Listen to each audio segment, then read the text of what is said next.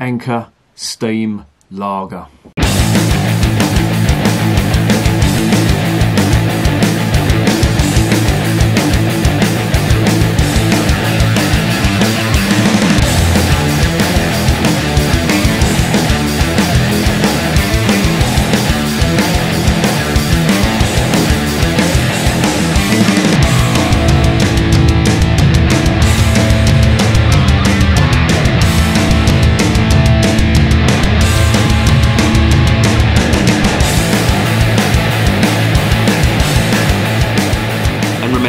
Life is too short to be drinking shitty beer.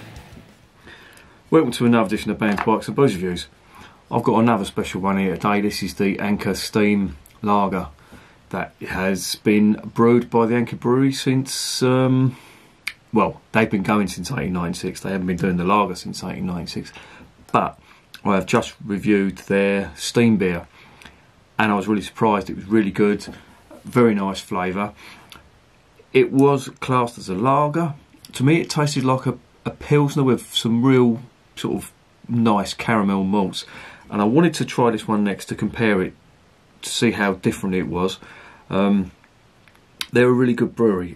This is the first time, well, the steam beer that I tried, that was the first time that I'd had some of their beer. And I was really impressed. And I thought that, you know, I'm glad I bought both of these together because I want to compare the two. And I want to, you know, see how they measure up to each other. What are the differences? Now, if you didn't see the other video, it's the Anchor Brewery are based in San Francisco. They have been there since 1896, as they make a big thing about on their label.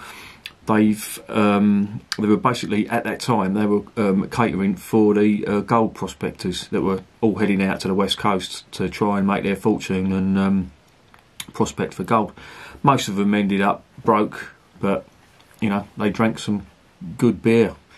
But the name, the Steam Brewery or the Steam Beer, got its name from the way that they would ferment the beer on top of the roof, and where the heat, you know, where they boiled up all the mash in the tons and all that, and they were fermenting it. The cold air, the cold San Francisco air would make the steam rise up, and that's where it got its name.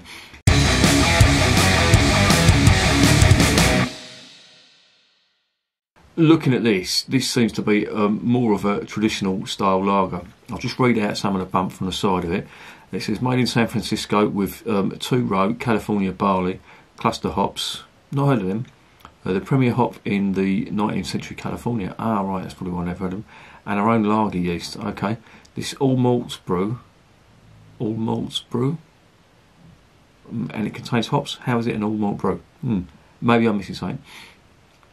Is Krausen and sorry, I always sound like a dickhead when I'm reading off these labels. I don't know why. It's Krausen and lagered in our cellars.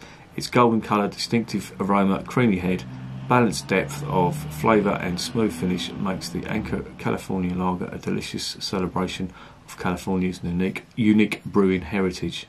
And there's a bit about the brewery on the side of the label as well. Here's the front of the label. Quite a nice label, full colour, very old school. Don't know if you can see that or not. I'm doing these reviews during the day or in the evening, and there's a lot of sun out here, so you might not be able to see that, but there's a little bit more on the side there. Here is the cap. It is a very nice gold anchor on a red background. Right.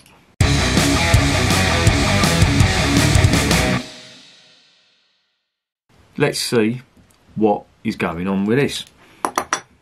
Okay, so it's a 355ml bottle. It's 4.9% in the alcohol volume. The ingredients are water, barley malt, hops and yeast.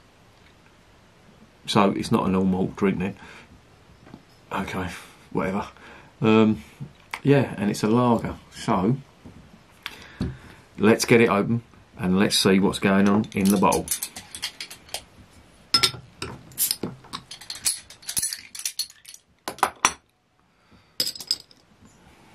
Oh, that's nice. Look, they've got. I've just opened that up, and on the I don't know if you can see this or not, but inside the cap it has got a bear, which is the, if you look at the California state flag, it's got a bear on it. I went over to San Francisco, and I'm sure I've walked past this brewery, and I'll tell you exactly where I was going. I was going to the Oakland Harley Davidson bike dealership, and we passed this, and I remember thinking I should go back there, and I never did, and I'm absolutely gutted. But that's by the by. What are we getting on the nose out of the bottle? Wow. Again, them sweet malts that I was getting in the steam beer. Slightly caramel. Sweet caramel malts. Okay. And there's a little sort of hot bitterness coming from that as well, but it's mostly them caramel, sweet caramel malts. Let's get into the glass and see what's happening. Right, immediately that is a different colour from the steam beer. Steam beer was an amber colour, which they do say. This is more like a gold colour, golden straw colour. This is cold, it's coming out of the fridge as well. One thing ahead, fair bit of carbonation, very, very slightly hazy as well. So what's on the nose? Yeah, even more of them sweet caramel malts, which is unusual when you look at that lager and you think that's going to be just, you know, very lemon citrusy, but it certainly doesn't smell that way.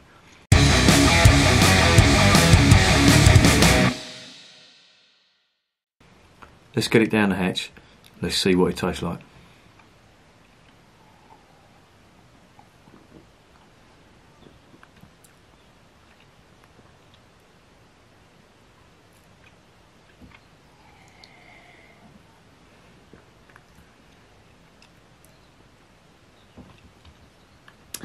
It's a very nice, refreshing lager.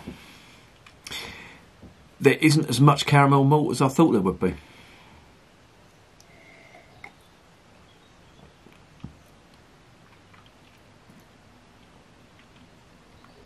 There is some, but there's more biscuit malt on that. But it's more balanced as well. I am getting some lemon citrus now, and I'm getting some of the slight hop bitterness as well. It just tastes like a really good lager. It's not in the same league as the German Helles, you know, the Bavarian stuff. But having said that, it's not bad at all.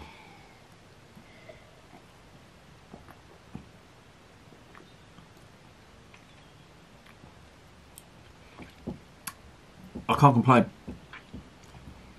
It doesn't stand out as being fantastic, but then again, there's nothing nasty in that. It sounds like I'm being harsh on it, but it's clean drinking, it's refreshing, it's doing everything a lager should do.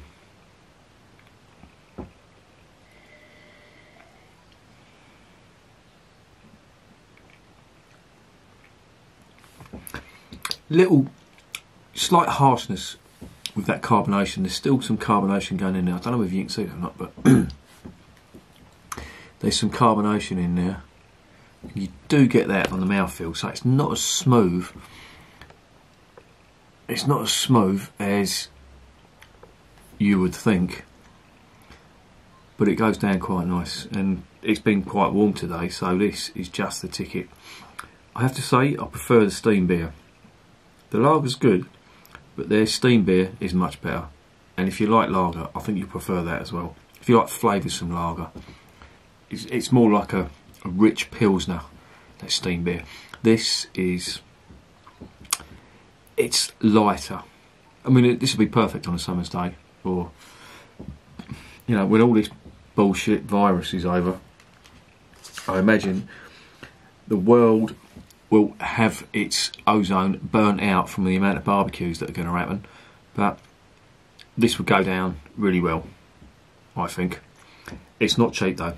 That was over £3 a bottle, and it's 355ml, so you've got to weigh that up as well.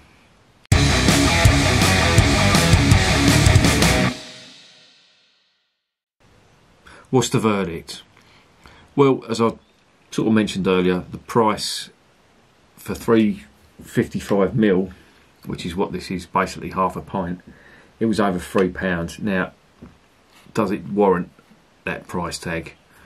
To be honest, that is a little steep for what it is. I mean, it's a good lager, don't get me wrong, but it's just good. It's not outstanding. It doesn't, you know, knock my socks off. It's not like any of the German stuff that's available at the moment for slightly cheaper as well. I think there's better out there. But on its own merits, this is a nice drink.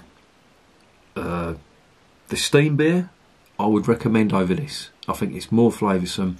It's just as refreshing if you get it in the fridge cold. And it's very easy drinking. But it's got some flavour to it. This is a nice lager. Certainly better than all your macro brewed shit that you get in the corner shop. So what would I give it? All things considered, price, flavour, on its own merits, I'll give it a 7 out of 10. I won't give it any more because of the price and how much you get. If it was a 500ml bottle or even a 660, I may give it a higher mark.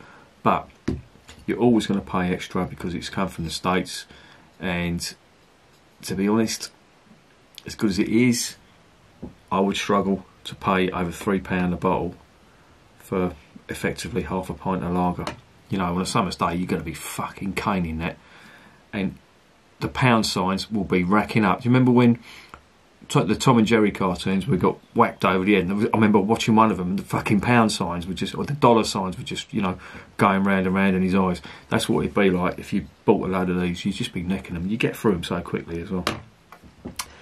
But there you go. 7 out of 10. Recommended if you're in America and it's cheap.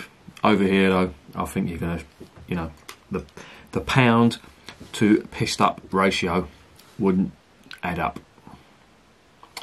And remember, beer is working class champagne.